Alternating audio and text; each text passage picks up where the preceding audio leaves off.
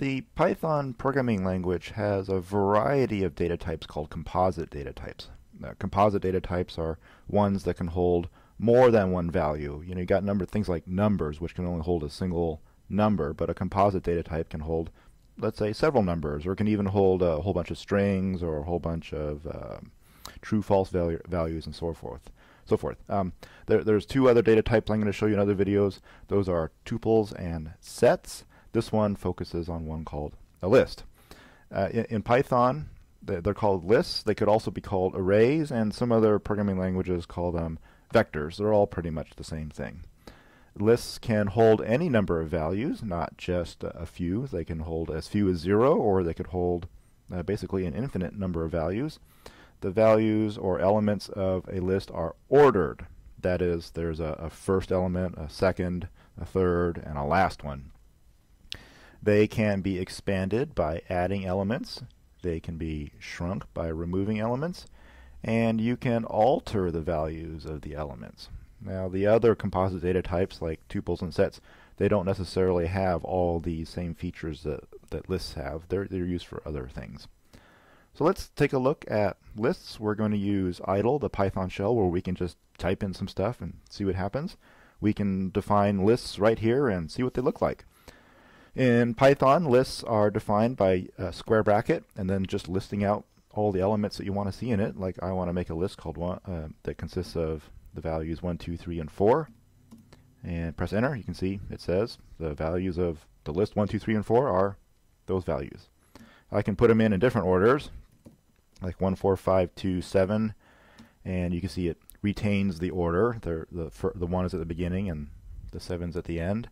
I can put in even some duplicates, like I can go 5, 2, 4, 5, 7, 2, and the duplicate 5 and 2's are kept and the order is retained as well.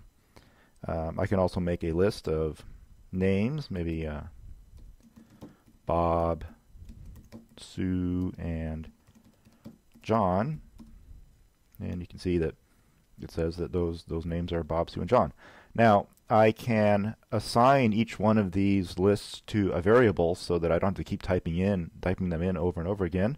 Like I can say that A is equal to 1, 2, 3, 4, and maybe I got something called names, and that's equal to Bob, Sue, and John.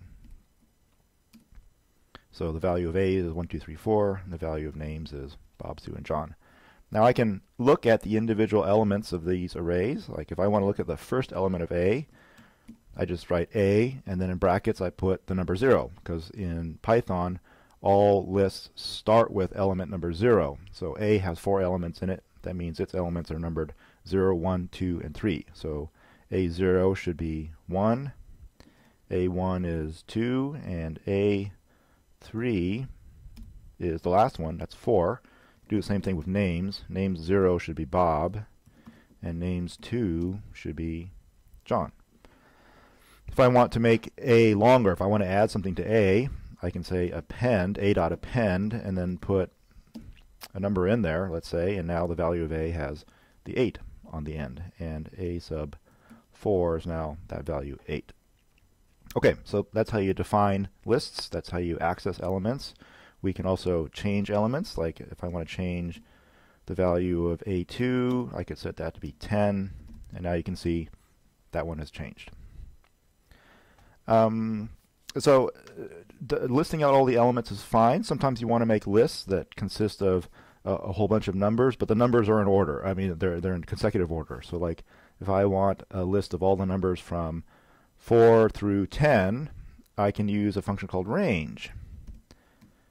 Now, so I say range, parentheses, 4, comma, and then this will give me a range of all the numbers from 4, and then I'm going to put in another number. Normally you'd think of putting 10 there, but really what range does is it gives you all the numbers from the first number up to, but not including, the second number. So if I want to go from 4 to 10, I really have to go 4 to 11. And it comes back and it says, hey, you've got a range from 4 to 11. It hasn't actually calculated the values of those things yet. So I can convert them to a list by using the list function. And there we go. Now we can see all the elements of that list. So it's 4, 5, 6, 7, 8, 9, and 10. Notice it does not include 11 itself. So you use a list, and then inside parentheses you put in something that can be converted into a list, like a range, and then you can see all the elements. So here's how you can put all that stuff together. You may have heard about something called list builder or set builder from your math class. And what this allows you to do is construct a list, but specify maybe a calculation for each one of the elements rather than listing out each one of the elements separately. My example will be, I want to construct a list of all the even numbers from 2 to 20. So I want 2, 4, 6, 8, 10, 12, 14, 16, 18, and 20. I can think of two easy ways to do this, and I'll show you both of them. One is, let's start with the numbers 1 through 10, and then multiply each one of those by 2 to get 2 through 20. So if I start with 1, 2, 3, 4, 5, 6, 7, 8, 9, 10, multiply each one by 2, I should get 2, 4, 6, 8, 10, 12, and so forth. So here's how we're going to do it. We're going to make a list. So again, it's brackets.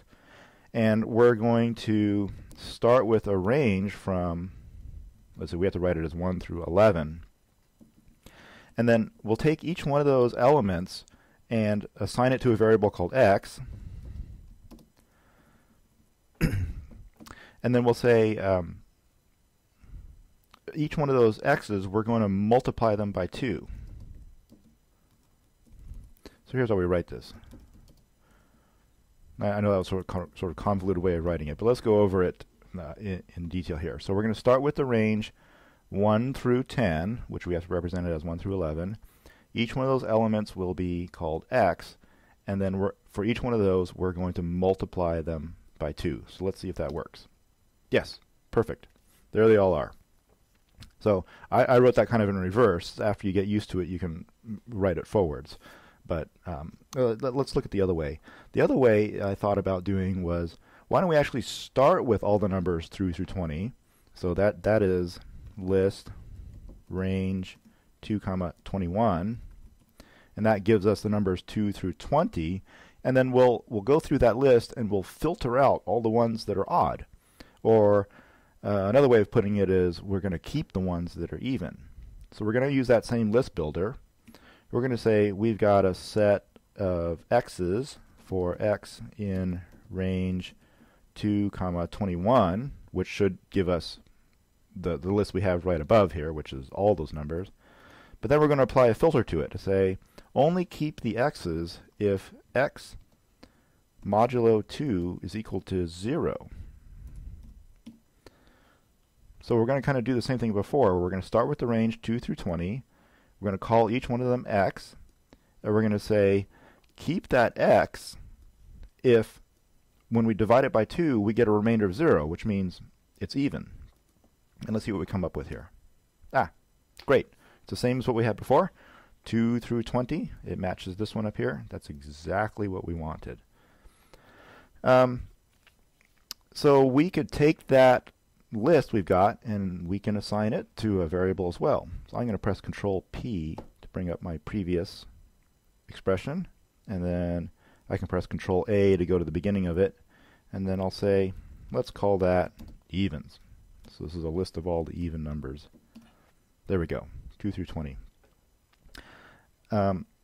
Here's what we could do. We could, let's say, take all of the numbers from B. If you remember that B was, whoops, no, not sorry, let's do A. Remember A was this list of numbers 1, 2, 10, 4, and 8. And I want to add the number 1 to each one. So I want to come up with 2, 3, 11, 5, and 9. So I want to add 1 to each one of those elements. Here's what we can do. So y plus 1 for y in A. So that says take everything out of A, call each one of them y, and then apply the expression y plus 1 to each one. There. That's what we wanted. And the last one I'm going to show you here, dealing with numbers, is I want to, let's say, take that and I want to filter out, or I want to remove everything that is less than, let's say, 8. So I should be left with 11 and 9. So let's say I want a list of z for z in A, if z is greater than or equal to 8. So I want to take everything in A, call each one of them z, and then keep them if each one of those z's is greater than 8.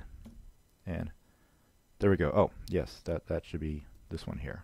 10 and 8. Great. So we can work with numbers. The last thing I'm going to show you here are strings. Strings are just lists of characters, and strings are represented in Python by typing them inside single quotes. You know, for example, I've got a string hello world, and the value of that is hello world. That's not that impressive here, but if I bring that up here and I assign it to a variable, let's call that hi. Now the value of hi is hello world. I can look at the first character of hi, which should be an H. Yep. I can look at the 10th character of I, which is a D. I can look at the 11th, which is that exclamation mark. And then I could do something like, you know that characters in computers are represented using numbers, which are called the Ascii characters. And we can convert this entire string, hello world, into Ascii characters. So here's how we do it. The first thing we need to do is we need to break up this thing called hi into its individual characters. So we'll convert that to a list. There we go. So now we've got a list of each individual character, and then we can use our list builder to apply a function called ord. So ord of, let's say, h gives us the ASCII value for h, which is 72. Let's apply that function to each one of these characters. So we'll come up with, let's say, ord of x for x in list hi. And there we go. There's all the ASCII characters of each one of the characters inside of the string hello world. So we started with hi, whose value is hello world. We converted it into a list, which gives us the individual characters. And then we applied this function called ord, the ordinal number, for each one of the characters in that list. And we get a list of all the ASCII values. So that's a basic introduction to lists and list builder and converting between characters and ASCII. Watch my other videos for tuple sets and how to define functions. Thanks for watching.